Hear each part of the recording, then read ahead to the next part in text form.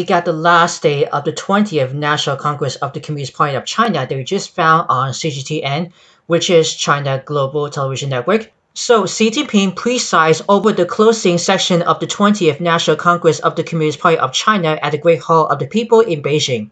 Let's go down for this paragraph and see what that says.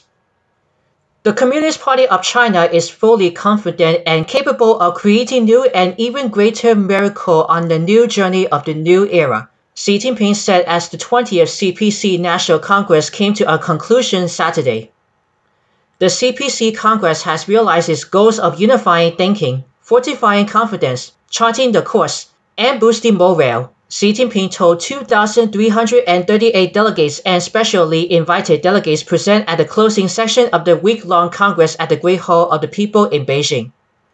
This has been a Congress of holding our banner high, pulling our strength, and promoting solidarity and dedication.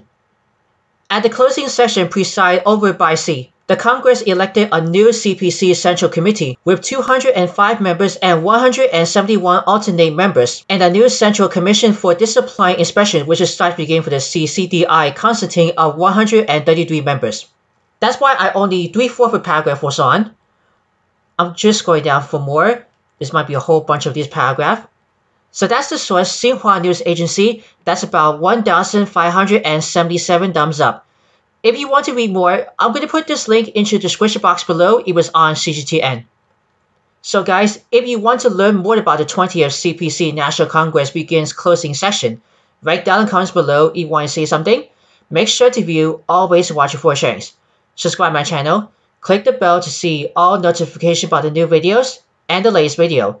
As always, I will see you then.